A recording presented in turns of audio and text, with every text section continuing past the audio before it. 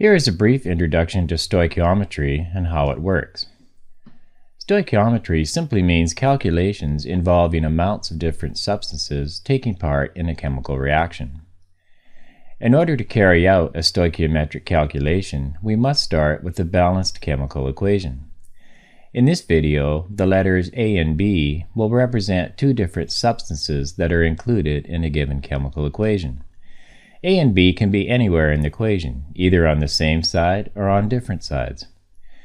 We'll gradually develop a framework that can be used as a guideline for all stoichiometry problems.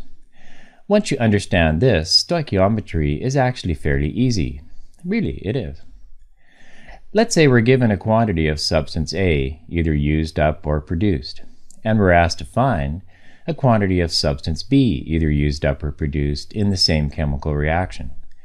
When using a chemical equation for calculations, we must always determine the moles of substance A, and using the equation, we always find the moles of substance B. Moles are at the heart of stoichiometry problems.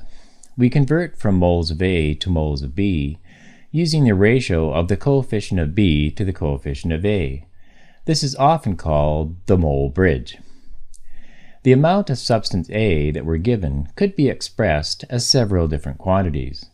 Whatever we're given, we must always convert it to moles. For example, we might be given the mass of A in grams, or the molecules of A. Or if A is a gas at STP, we might be given liters. Or if A is present as a solution, we might be given the molarity and the liters of solution. Step 1 in any stoichiometry problem is to convert the given quantity of A into moles of A.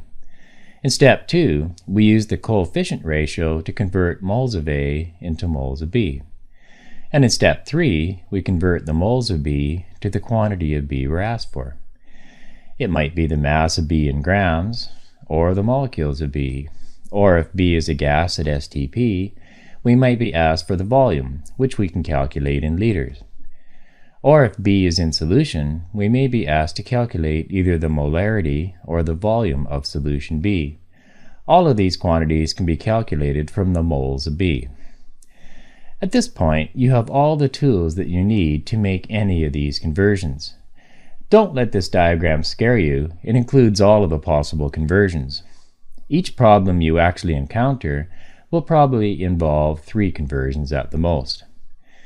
So the process of stoichiometry is really quite simple. You start with the given quantity of substance A, and in step 1, convert it to moles of A. In step 2, you use the coefficient ratio in the balanced equation to convert moles of A to moles of B, the substance asked for.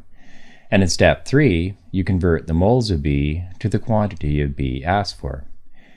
Each of the videos following this one illustrate how this process is used for various stoichiometric problems. Each of the videos that follow, it's best to pause the video after it states the question and see if you can work out the answer yourself first. Then resume the video to check your answer and the solution to the problem.